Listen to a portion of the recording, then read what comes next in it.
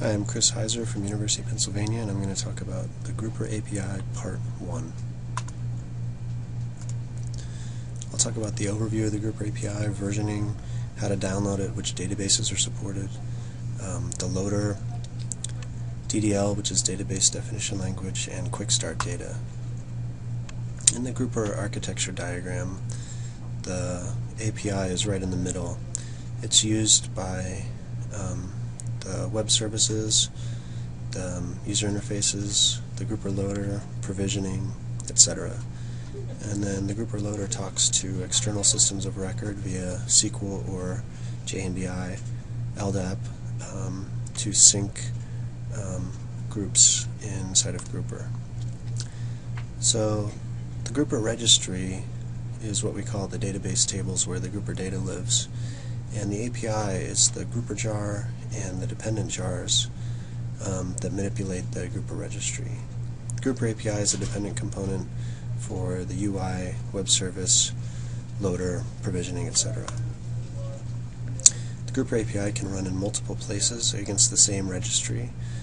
For instance, you could have a UI deployment that's different than a web service deployment, and they both talk to the same database.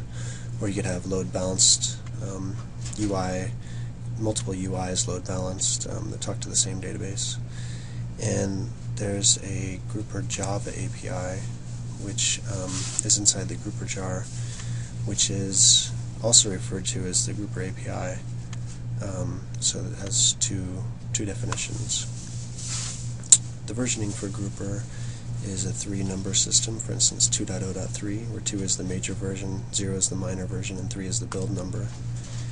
And we're only going to put bug fixes and small impact enhancements in the next build number of a release. And then if there are major enhancements, that'll go in the next major or minor release. Generally we have a substantial release, which is a new major or minor number, about yearly. All components of Grouper are released at the same time with the same version number, web services, UI, etc. However, the PSP provisioning service provider is not directly tied to the Grouper release schedule, so it might not be the same. If you're upgrading Grouper, it's generally a good idea to upgrade all the components together. And for a major minor release, if you want to upgrade, there are instructions on the wiki and a list of environment changes, which are which jars changed or which config files.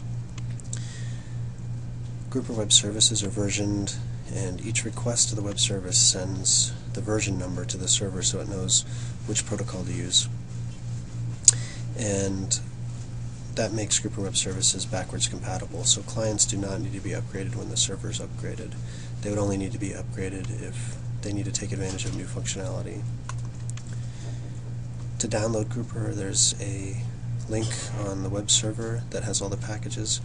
If you download the Grouper installer jar, it can download all the packages for you, or most of them, and install them for you. And some Grouper packages are hosted on Maven's central repository.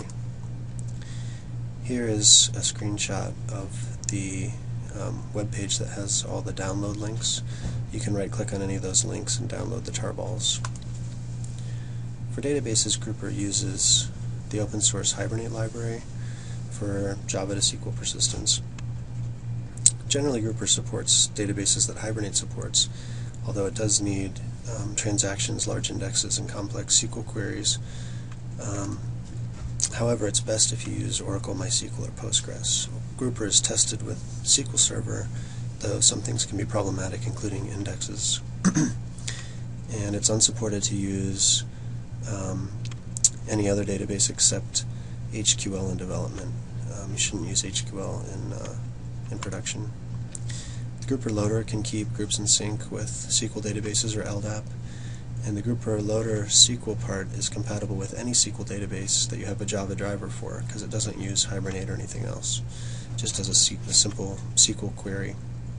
It's a good idea to keep your loader query in a database view if your database supports views, so that you can maintain that view without having to change the configuration of the Grouper loader job. Here's an example of the Grouper Hibernate properties, which tells Grouper which database to point to. There's a URL, a username, and a password are generally the only things you need to change, and the driver will be detected from the URL. DDL is data definition language. This is the SQL that creates database objects, tables, views, indexes used by Grouper. DDL is not standard across database vendors, and Hibernate does some DDL, but it's not really good enough for what we need. So we use Jakarta DDL utils to generate DDL for each database vendor. You can run a GSH command. GSH is Grouper's command line utility to initialize or upgrade the DDL in your database, and Grouper will analyze the database to upgrade it.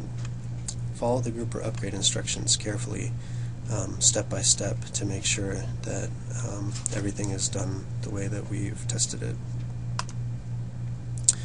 So you can use GSH to either init or upgrade the registry for you, or it can generate a script that you can review. Generally in production you might want to do that just to look at it and eyeball it to see if anything looks weird.